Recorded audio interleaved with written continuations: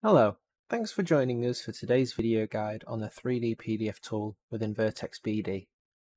This is an optional extra within the software, however it can be very useful as it enables you to open a model of the project you are working on in a PDF reader. To begin, ensure the model to be output is active as both the architectural and framing models can be output to 3D PDF.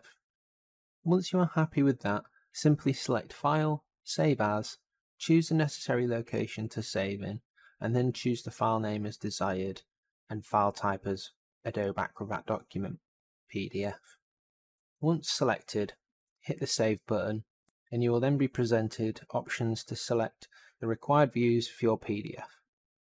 Here you can select views as required, as well as add more views utilizing the Insert option. Once you've chosen your required views, select OK and your 3D PDF will be created. You can then open your 3D PDF in a PDF viewer such as Adobe Reader. When you open your 3D PDF, you'll have a static image displayed. Click the image to activate the 3D model. With the model then activated, you have a variety of options available for you. You can manipulate the model and rotate it to have a look at different angles of it. And via the right click menu, you can utilize options such as the 3D measurement tool. Simply select the line to measure and place the measurement as required.